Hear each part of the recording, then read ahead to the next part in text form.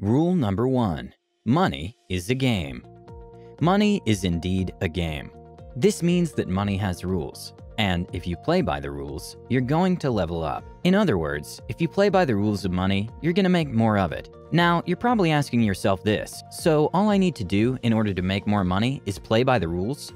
The answer is yes. In order to obtain a certain result, you need to do certain things in a certain way. It is basic science. There is a formula for everything except for experience, and experience is only gained through failure. What I'm trying to say is this: if you know money, how it works, why it moves in certain directions, and the basic laws that govern our financial system, you have no limit.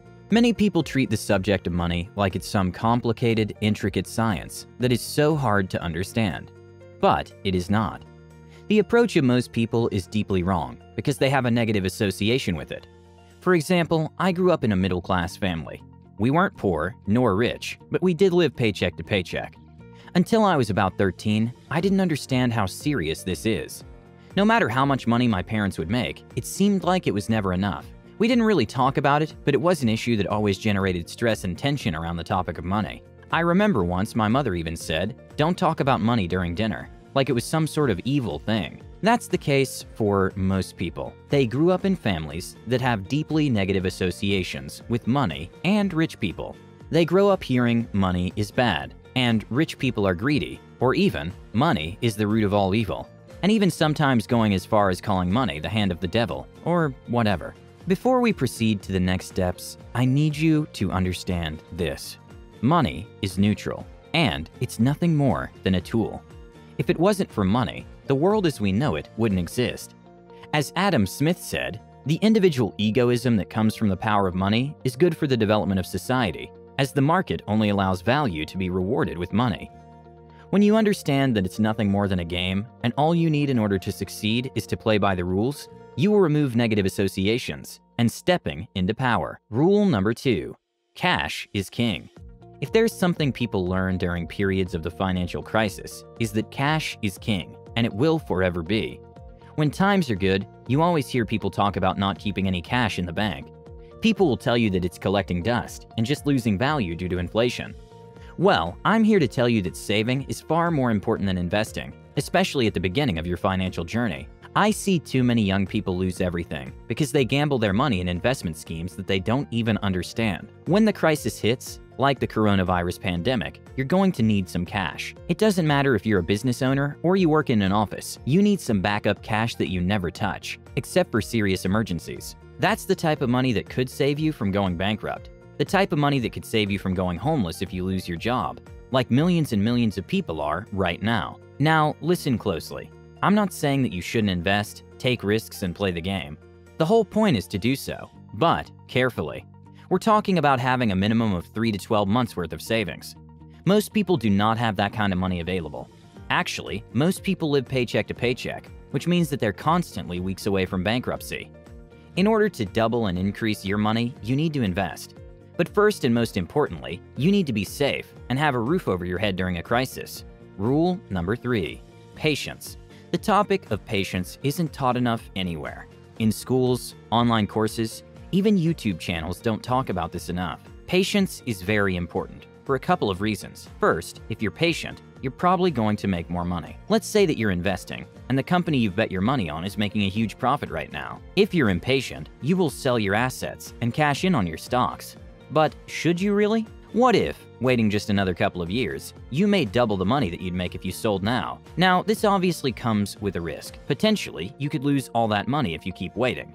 But it comes down to research and realistic expectations. This is the case of regular day-to-day investors that do it as a side hustle or just for fun. You always hear them complaining about selling too early and that they could have made X amount of dollars if only they hold on to the assets for just a couple of years more. Second, patience is the secret sauce to business success. Money doesn't come quickly. In fact, you have to make the money, not run after it. There's this famous quote that goes something like, "If you chase money, it runs. If you make money, that's a huge difference." Money can also make itself through investments. When you get to that point in your life, you start growing like never before. And the power of compound interest can work in your favor. Now, you also need to know that compounding works in both ways, up and down. Put simply, the more you win, the faster you will win. The more you lose, the faster you'll lose. It is exponential growth or exponential loss. If you play the doubles game, it's very easy to see how this works. Let's pretend that I gave you $1,000 right now, and every month from now on, you're going to double your money. 1 month from now, you're going to have $2,000. Well, that's not a lot, but wait.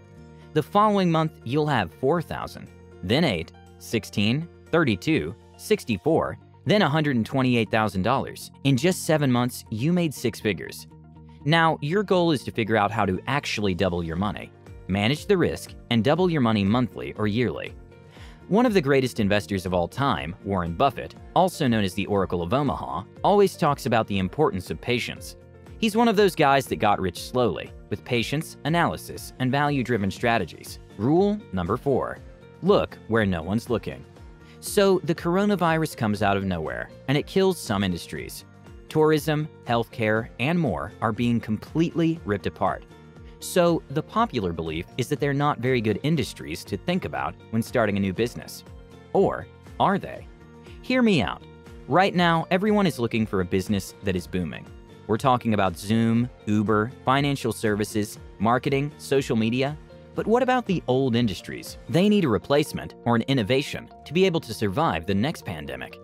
Instead of following what everyone else is doing, play your own game. Look for innovation in industries that are hit. This will also give you a lot more room to maneuver and less competition. That's how the next Amazon will be born, the next Google, and the next Tesla. When an industry is dying, there are 2 possibilities. 1, it will be dead forever. 2, it will be innovated by entrepreneurs. Take, for example, the case of printing. No one really reads the newspaper anymore. We've got podcasts, television, and social media. Why would I get a huge paper when I can access all that information and a lot more from a small device that I keep in my pocket? Rule number 5, plan your moves in advance. Most people don't have financial goals because they're afraid that they won't be able to hit them. Well, let me ask you a question. How are you supposed to hit goals if you don't have any? Setting and achieving goals is highly rewarding and fulfilling. If you aren't doing anything with money, you're just floating around with no real purpose. Then what's the point in working so hard? You need a purpose. And then you need some goals to set you up for success. Goals are to be divided into smaller targets, and these are your next moves. If you aren't sure about what your next moves are, just think about the first most logical step to take towards your goal, and do that now. Planning your money moves will also help you save more money and combat free spending. You will discipline yourself by setting limits on spending, and ideally, you'll start making more money with time. Rule number 6, people that tell you to stay away from debt don't know what they're talking about. There are many types of debt, so don't get me wrong. I'm not talking about credit cards, student loans, or mortgages that you won't be able to pay. To use debt in a positive manner, you need to know what you're doing, and you need to be confident that you'll be able to pay it back in time. I'm actually talking about business loans to acquire or fund a business. This takes a lot of time, so don't expect it to be easy. I've seen too many people talk about debt like it's this evil monster you have to run from. Credit cards are good. They build your credit score. If one day you want to buy a house, your credit score will be used to decide if you're trustworthy enough or not. Also, if you use debt properly, it will easily make you a huge profit over the first months. Just be very careful with it, as if you make mistakes, you might regret them forever. Debt is a powerful, deadly weapon, but you have to know how to use it. The negative consequences of failing at using debt properly can get you in very serious trouble. So be cautious when dealing with loans. Make sure you have a plan to pay it back, and backup plan if plan A goes south. Rule number 7, what can't you see? There are things that we just assume are true. The secret of proper strategical thinking is to question everything and to look for what you're missing all the time, because that's what usually gets you. Question the core of your beliefs and stop assuming that you're always right. Don't let your emotions get in the way between you and success. Look for the good in everything and be optimistic, but don't be a fool. And that's it. Those are the rules of money that you must keep in mind for a successful 2021. The most important one of them all, rule number 1. Money is a game. Always remember that in order to make money, all you need to do is do certain things in a certain way. That's it. Now you need to watch this, How Money Makes Money, and this, How to Spot a Good Investment. Well, I hope you guys enjoyed the video. If you did, give it a thumbs up and comment below your thoughts.